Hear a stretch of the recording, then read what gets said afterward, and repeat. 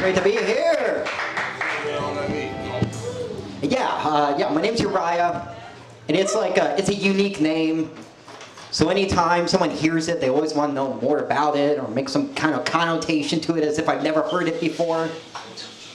So they go, Uriah? Like Uriah Heep? Yeah, my parents named me after an 80s hair band. Or more often than not, they'll go Uriah, like in the Bible. Then all of a sudden, I'm having impromptu conversation about religion that should be about small talk. And it turns out the name Uriah is in every single religion. So what I've learned is I can use humor as a means to escape a conversation. Because to me, a conversation with a stranger is like a hostage situation. The entire time I'm just planning my escape. And when I finally escape, I feel like a free man again. So I go, Uriah, yeah, I'm a white cis male. So if I was ever knighted in the 7th century, my name would have been Uriah Cis.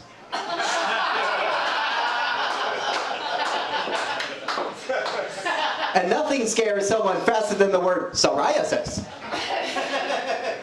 But the thing is humor can only get me so far in life. I can't go on a date and just tell jokes the whole time. Hey, I'm Uriah, I'm a comedian. I do a lot of wordplay with my jokes. My wordplay is like my foreplay, hilarious. It doesn't work.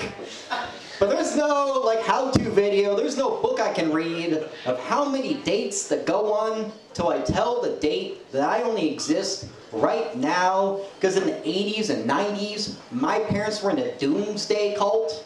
And the leader of that cult told them to get together because they were twin flames, the cult version of soulmates.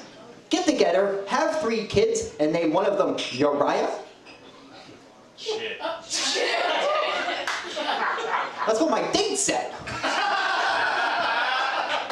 Check, please. Because then the thing is, if she's too interested in cults, that's a red flag.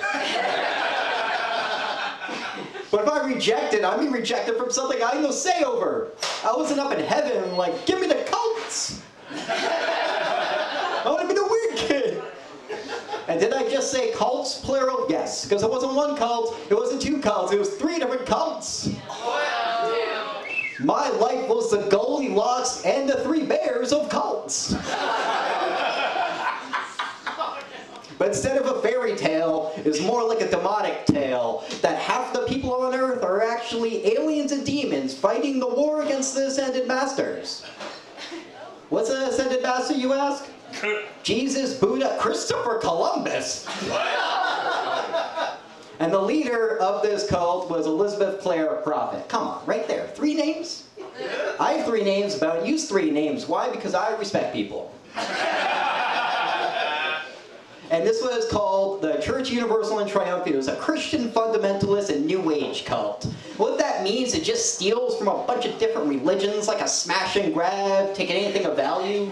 Hey, let's take some Eastern spirituality, patriotism, ooh, Buddhism. They were the Long Island iced tea of cults. Because if you put everything together, you can barely taste the homophobia. So you know how if you were a kid and you would think there's a monster in the closet and then your parents would reassure you there's no monster in the closet? My parents would tell me there is a monster in the closet. And that's because you were